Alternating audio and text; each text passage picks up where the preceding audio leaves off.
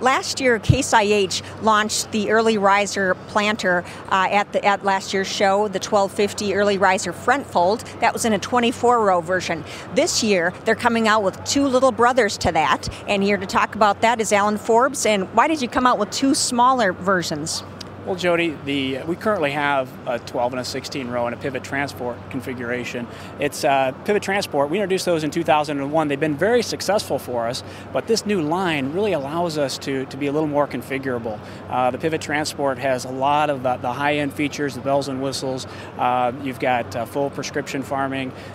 You've got hydraulic drive. With this new model, it's a front fold, so it's got a real nice 11-foot narrow transport, but you can get a mechanical drive, ground drive, versus just the hydraulic. You can get an early riser de-featured kind of a monitor versus the full Pro 600 prescription monitor. So this just allows us to be a little bit more configurable. Hopper-wise, we've got larger hoppers. Our current 12 and 16 row pivot transport has two 30-bushel hoppers for 60 bushel total capacity. This here's got 50 bushel hoppers, so larger hoppers. The one market that we're real excited about that this is going to fit for us is the terrace countries, Nebraska, Kansas, those markets that are very hilly.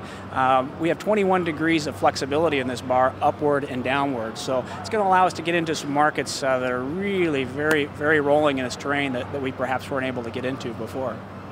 Okay, and will this replace your existing lineup of 12 and 16 rows, or is this in addition to, and how does that price compare? This is really in addition to our current 12 and 16 row. It's a new line. The one other thing that it does for us is by folding forward, we can put a rear hitch on it. So with the rear hitch, we can pull fertilizer tanks, air tanks, and that type of thing as well. A little harder to do with our lift and pivot type system. Price-wise, this 16 row that we're on right now is about $95,000 list, and again, but it can be featured up and it can be featured down to get to a fairly low price point or a little higher price point.